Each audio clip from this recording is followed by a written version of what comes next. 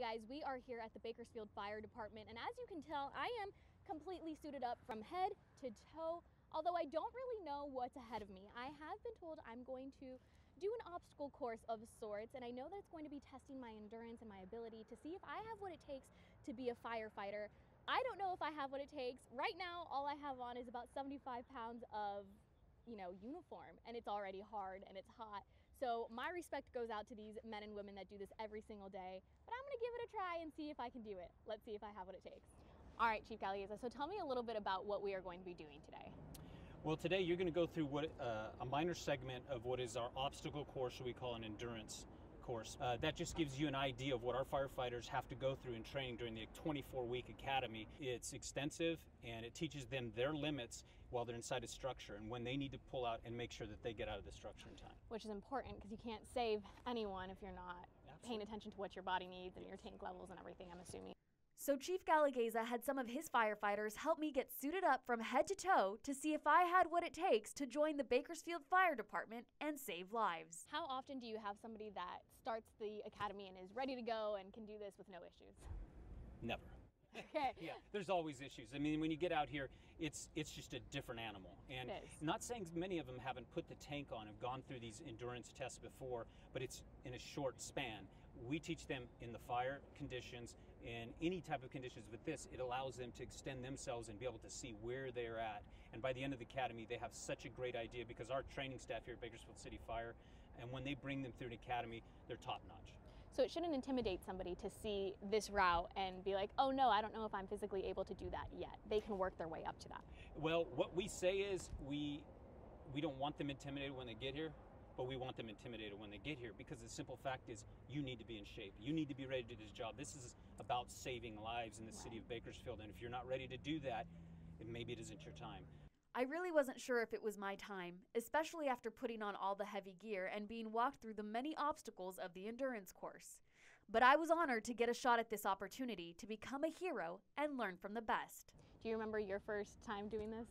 Oh, I do. I remember it like it was yesterday. We're going to go on 30 years of my career with the Bakersfield City Fire Department, and looking back on those days, you'll never forget it, but you always remembered it when you went into a fire, whether I was as a firefighter, engineer, captain going up through the ranks. You remember these times and how you were trained here, and it's automatic, and it's just the way you handle fire and how you're able to handle it throughout your career. So the practice here at this facility really does carry you on through your entire career.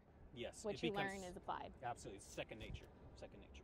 I'm sure I'll always remember my first and maybe only attempt at the endurance course. The team had me call for the hose to be turned on, and the pressure was on. Step 1. Carry the water-loaded hose from one end to the other and get it in place to aim and extinguish any possible flames. It's heavy! But getting there, I thought I was doing so well. Was a challenge for me. All right, here we go. Oh, I'm scared. For this round, we practiced by aiming at a cone, but the course was just getting started. Then I pushed the weight-bearing sled as fast as I could. Next, I dragged the practice dummy that weighed almost twice my size, but I didn't let that stop me. Come on, I gotta save you from this fire. Then I trekked up 3 flights of stairs in full equipment, carrying the fire hose. When I finally made it to the top, it was time to get down on all fours and check the area for anything or anyone that could be in danger and in need of help. Once given the all clear, I made my way back down and outside where the next challenge faced me. Glass! A car accident. Then I learned how to use the jaws of life to pry the door open, cut it off of the hinge, and allow access to any victims. Yes, and finally, I could say right. I completed the BFD obstacle training. Next academy begins next February, but what we're doing right now is we're opening recruitment as far as the application process on August 10th, and that'll run for 2 weeks. And they could go to City Hall, they can come out here to Olive Drive Training Facility, or they can go on bakersfieldcity.us to obtain an application. I just want anybody out there that is looking forward to becoming a firefighter, has the ability, and they also are mentally, emotionally, and physically ready, and they have all the requirements. Apply for Bakersfield City Fire. It's the best fire organization in the nation and the best people you could work for. And maybe I'm prejudiced, but I know it for a fact, and I watch them do it every day. They're dedicated to legendary customer service.